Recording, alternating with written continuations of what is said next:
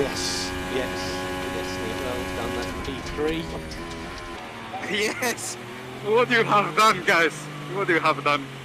I'm so proud of you. It is amazing. Okay, mate, go to run switch call, get the pickup. That's for Jim's 60th birthday. Happy birthday! The 60s are the new 40s. Okay, mate, take the pickup. And just to let you know what happened on that first lap of turn 4, Lance was trying to get past George, and as you switched back to try and get Hamilton, Lance just couldn't quite get stopped in time, so there was no damage to either car. So. Okay, I thought it was George. Amazing.